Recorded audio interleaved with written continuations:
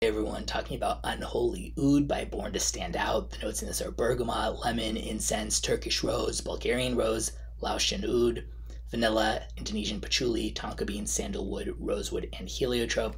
So I think this is a much more interesting take than usual on the rose and oud scent. Though personally, I actually wouldn't call this a rose and oud scent, but I'm kind of I was gonna say if I was describing it to someone, but I guess that's what I'm doing and I'm sort of calling it that.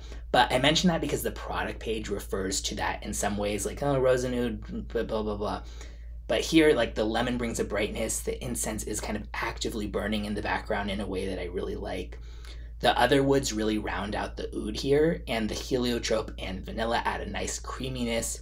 So the oud is certainly present, but I actually think this is very, very wearable as far as oud goes. It's not super pungent. It's not like barnyard animalic. There's something almost like spiritual feeling about the scent too. So I would say it's more like holy oud than unholy oud. I would have thought maybe it was more like badass vibe or like super intense or something with that name. But no, I think it's good though. Very well blended, interesting yet wearable. I got moderate longevity and projection from it, and I would say it's unisex leaning masculine overall. 185 for a 50 ml, and I'll link in the description where you can get a bottle or sample.